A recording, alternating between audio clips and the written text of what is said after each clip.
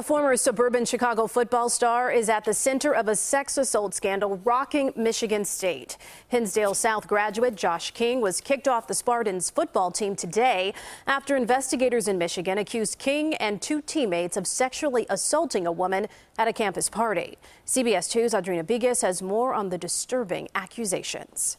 19-year-old Joshua King, once a standout football player and state wrestling champ at Hinsdale South High School, the highest rated recruit in the school's history, moved on to play at Michigan State University. Now he's not playing football after being charged today with one count of first-degree criminal sexual conduct after a woman said she was sexually assaulted and forced to perform oral sex in the bathroom of an on-campus apartment during a party back in January. Sexual assault has no place on our campus, on any college campus.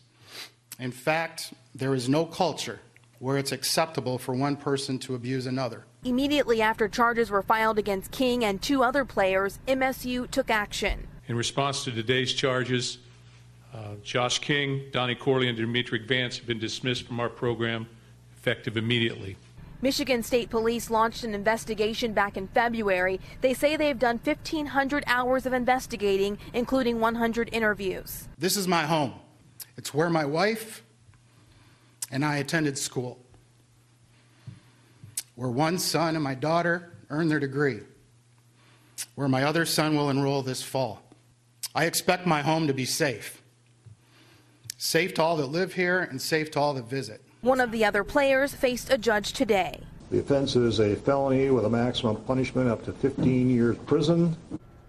We went out to Hinsdale South High School tonight and I spoke to a few current football players who said they're disappointed when they heard about these charges because this is a player they've looked up to for some time. I also talked to King's attorney tonight. She says she has no comment, but he will be arraigned in court tomorrow morning. Live in the control room, Audrina Bigos, CBS 2 News. Rob and Erica. All right, Audrina, thank you.